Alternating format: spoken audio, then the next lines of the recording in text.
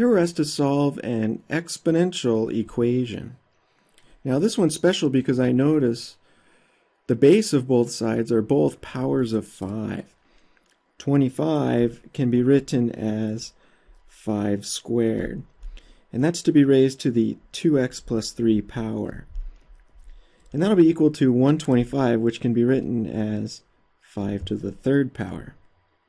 Now we know when raising powers to powers, we multiply those exponents. So we can then write 5 to the 4x plus 6 power equals 5 to the 3rd power. Now once we have the same base on both sides, we can then apply the one-to-one property for exponential functions. In other words, we can equate these exponents. Doing that, we have 4x plus 6 has to equal 3. And then solve this linear equation here by subtracting 6 on both sides. That leaves us with 4x equals negative 3, or x equals negative 3/4.